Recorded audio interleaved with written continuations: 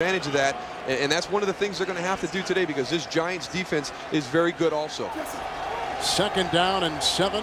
Baltimore at the Giants 39-yard line. Lewis in the backfield with 3 receivers deployed. And Dilfer, good block by Mulatalo. Dilfer going deep, and he's got Stokley, and he's in for a touchdown.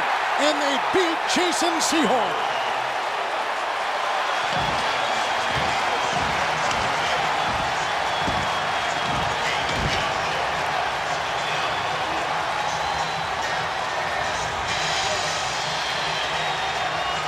Brandon Stokley with his first playoff touchdown reception.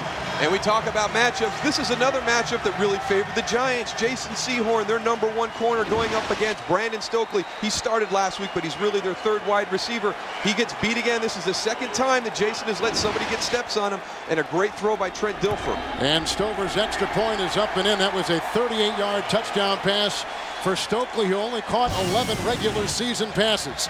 And Trent Dilfer throws a touchdown pass.